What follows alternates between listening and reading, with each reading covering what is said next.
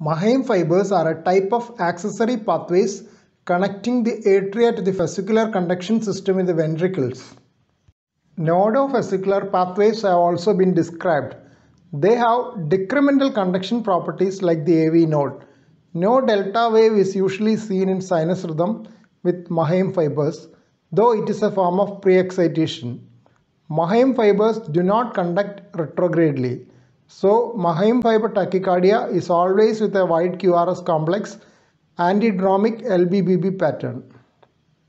Please subscribe to this channel for future updates. Click on the subscribe button.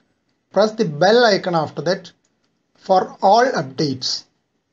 Mahaim fibers are usually located around the tricuspid annulus. The fibers are peculiar in that loss of conduction can occur even with trauma due to the electrophysiological catheter used for EP study. Specific Mahaim potentials known as M potential generated by the accessory pathway can be recorded in certain cases and is useful in guiding successful radiofrequency ablation. Mahaim junctional acceleration occurs during RF ablation as in case of AV nodal reentrant tachycardia. Mahaim acceleration during RF ablation has been considered as a predictor of successful ablation. Slow spontaneous automaticity of distal Mahaim fiber during RF ablation has also been reported. Rare cases of left-sided atriofascicular pathways have appeared in literature. In one case, the Mahaim pathway with decremental antegrade conduction was located in the mitral annulus aorta junction between the left and right fibrous trigones.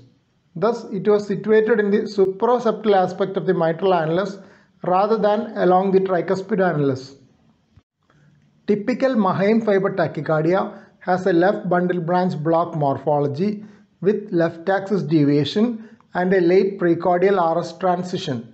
Baseline ECG may not show any significant change in case of Mahaim fiber, though an LBBB pattern with normal PR interval may be seen sometimes. Here are the initial set of references including the original publication of Mahaim in 1938. Here are a few more references.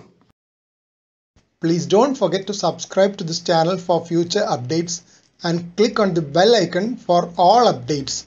Thank you.